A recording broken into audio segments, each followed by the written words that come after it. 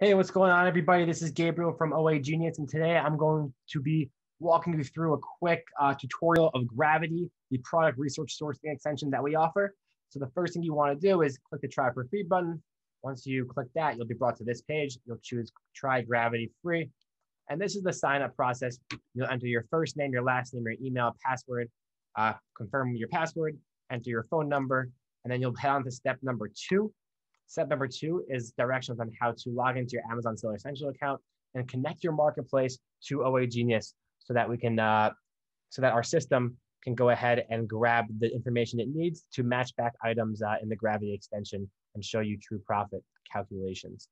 So once you're finished with connecting your marketplace, you'll move on to step number 3, which is downloading the extension. You'll click the download extension button. Once you're over here, you'll just add this extension to Chrome. And then once you add it to Chrome, it will show up over here. You typically in the little puzzle icon.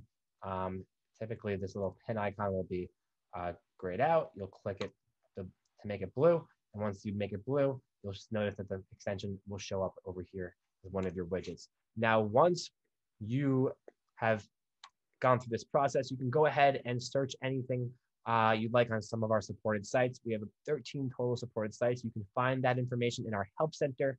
If you go to oagenius.zendesk.com, you will be able to search our help center for supplier/source information. And in that article, it breaks down all the different suppliers that we support. You can also find them on our homepage of our website. Now, for example purposes, I've already searched toy chests. So once this loads up, I have a ton of different toy chests that I can choose from over here. And looks like there's a ton of different pages as well. What I'll do is I'll click the Gravity Chrome extension and it'll load up all the items on this page and we'll be able to go ahead and perform an analysis. Now, before we start the analysis, what you'll first want to do is configure your settings within Gravity. The first thing you'll want to configure is this little settings gear icon. If you're doing the online arbitrage dropshipping on Amazon, you can just keep FBM checked off. If you're sourcing for FBA and you want to get profit calculations for FBA, you can check this off as well. And then over here, the last thing over here, Walmart Marketplace. If you're sourcing for Walmart as your marketplace and Amazon as your source, you can click that and the calculations will reverse for you. For this example, I'm going to be going through FBM. And to the right over here, you can estimate shipping, estimate tax if you'd like. If you're not tax exempt on the supplier, you'll maybe want to calculate the tax as well. And then over here is history. So if I were to close this out, create a new search for grills maybe, and then come back in and click the extension, typically you'll have all the previous results and the new results. So you can go ahead and build up a huge list of products. But if you want to just clear it after each result page, you can click the clear button and it'll clear everything. And the settings, you can also set a zip code in your settings as well.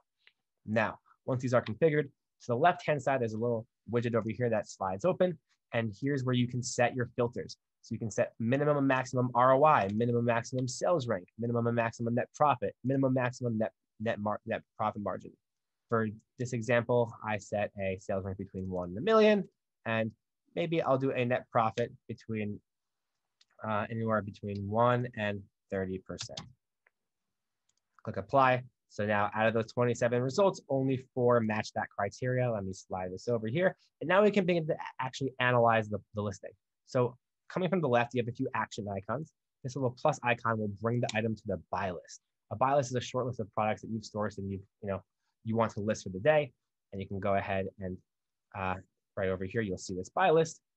This product has entered the buy list. And once you're finished, you can export the buy list, do a bulk upload into OAGenius, and we'll get to that in a minute.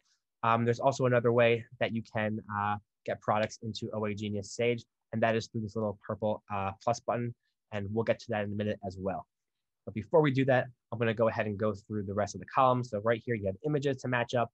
Next is the source URL and the Amazon URL. So you have the Amazon to check and the Walmart's URL to check, make sure the item is in 100% match. In this case, it does look like the item is a 100% match. So from here, I can look at the, over here, source price is 99.99. The source is Walmart, that's correct. We have the buy box price.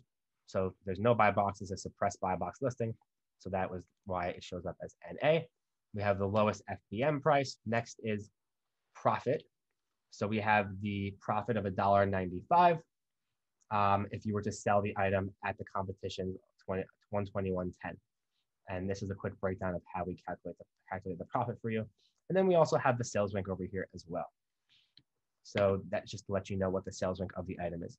Now, if I wanted to list this item, again, A, I can go through the buy list, or B, I can actually go ahead and click this little plus button. And if you bear with me one moment. Okay, so when I click this purple button over here, it'll open up Sage for me. And not only will it open up, but it'll autofill most of the information for me. And you have the little buy list over here in case you want to go ahead and keep adding the different products. So just off the bat, it brings in the ASIN, the source URL, bundle quantity, and shipping costs. The last thing I need to do is enter a SKU.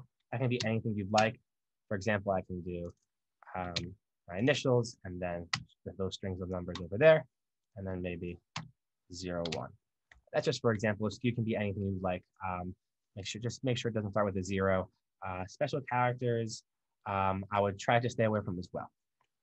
Next is to enter an initial price list on Amazon. As you can see, we have the lowest FBM price, lowest FBA, buy box, Amazon fee, source price.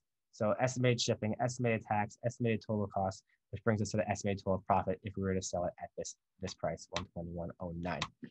Looks like that's a pretty good price to go by. You can do 121.09, 121.10. If you want to undercut them to 121.08, that's totally fine. And we will give you another calculation just to show you, based off your initial price, what the estimated profit would be if you were to make a sale. Lastly, handling time. You can enter a handling time, for example, 5, and then click create listing. Once you click create listing, the item will be uploaded to simultaneously OAGenius, and it'll show in the products list once you click refresh the screen, and also to your Amazon Seller Central account. Now, this little icon over here, if you'd like to continue listing other products, you can click the purple icon over here as well, and it'll autofill this additional information. You can change up the SKU. Maybe I just want to add a 02 over here, or maybe I want to actually take this string of numbers and flip them out. However you want to format your SKU, that's totally up to you. And then I'll go ahead and edit the initial price as well. And for this example, let's just say we're doing it for $100, or let's do $98. So you can see all those calculations change. So based off of 99, this would be the estimated profit. Based on 98, this would be the estimated profit. And again, handling time's already there. Click create listing, boom, you're done. So that's how you would upload listings straight into Sage through the lister tool. You can also do an export. So an export, which looks something like this. You can go to the buy list. You have all these items in the buy list, and you can click, if you want to clear your buy list, you can click the clear all button, and then export. It'll export it into a CSV file. Once it's in the CSV file, there's just a few pieces of information you need to fill out in order to make a proper upload into Sage. So the first thing is the SKU. You have to create your own SKUs. So just for example, I'll create my own unique SKUs for each of these items, and I'll drop that down. Next is the handling time. So you notice the handling time is missing as well. Let's just do 5. And then after that, listed by, that would be your name. So my name is Gabe. So I will choose Gabe over here. I'm listing these products. And then the initial price list on Amazon. So you'll calculate how much you want to initially list the product for on Amazon. Just for example purposes, I'm just going to put 500 for each of these items. I know that's not the correct calculation for each of these items, but you get the point. It just needs to be filled out in order to create a proper upload. Once this is finished, you can save this file and head back to OAGenius Sage and navigate to the uploads page. Once you are on the uploads page, all you have to do is click this little blue upload button, choose the correct file. Once you choose the correct file, it'll upload, and you'll get either a success message or an error message at the bottom left-hand corner of the screen, letting you know if the items have been uploaded or what needs to be fixed about the file. As long as you follow the directions in this video, everything should be good. Just to quickly review over, so we have the ASIN, the SKU, the source URL, the handling time, bundle quantity, source price, shipping cost. Okay, so one shipping cost over here turned out to be NA. You can just flip that back to 0.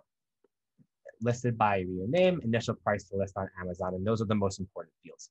So once those are finished, again, save it as a CSV, click the blue upload button, upload the file to Sage, and it'll take some time to get both into Sage for inventory management and Amazon Seller Essentials since it's a larger file, but it will eventually get into both systems and we will start to track the inventory.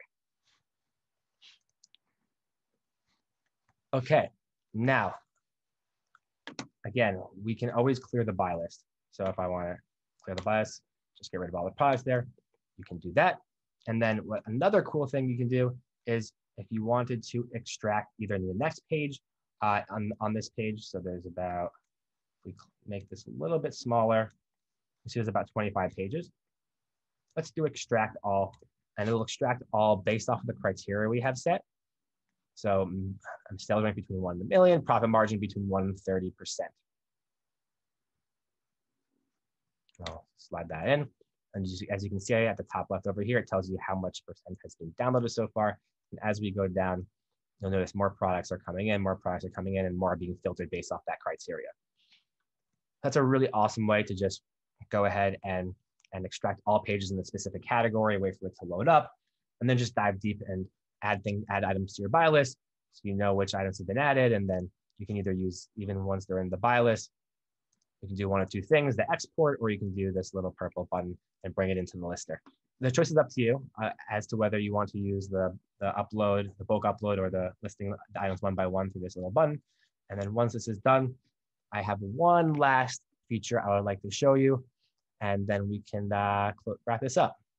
Okay, so now all the products have been extracted. Out of all the results, what met our criteria were actually 18. So that look at how much time that would have saved you. So based off that criteria I set, only 18 out of all the items of the 25 pages actually met that criteria, and we were able to find matches for. That's something that you would definitely want to know. Okay, next is the little icon over here. You can actually go ahead and jump into a different supplier, let's say a Home Depot, or even another page on Walmart, and drop the link into this box over here, and it'll add this to all those items to the products. And this is just the idea is to build a big enough products list so you can go ahead and analyze it and not have to keep switching by page. You can just keep adding. So for example, you can just do buyer pit. I'll copy this source URL, come back over here, paste it, click enter. And now it will start to extract all the different items from there. As many as there are, there may be a bunch of different pages. So 696 results. So this one may take some more time as well. So I'm going to show you another way you can use Gravity. You can actually go ahead and snipe sellers as well. So I'm just going to click a random seller, go to their storefront, and click the Gravity extension. And again, I can clear these previous results if I'd like, just so I can get the new results over here. And once I have the new results, it's going to analyze all the items based off my criteria, and looks like only one of the items met the criteria. So maybe I will go ahead and adjust my filters. And now you can see that you have the item from Amazon and then the source. So this is if you were to source items and snipe items from different suppliers that we support from a specific seller and try to find the best available price for that item. So this is a great way to get some better product ideas, figure out where people are sourcing products from the suppliers that we support. So that's a great way to do it. Another way you can use Gravity is for Walmart analysis. So if you're a Walmart marketplace seller, what you can do is you can change this to Walmart as a marketplace. And now all the calculations from the buy box are now talking about the buy box on Walmart and how much profit you can make from Walmart if you were to drop ship it from Amazon to Walmart. So that's really cool. All right, so now that you can see that we're calculating for Walmart Marketplace, if I change it back to FBM, calculations change. I can even add FBA if I'd like. You can see if there's any FBA profit in any of these items as well. And again, back to Walmart Marketplace, and we'll give you those calculations.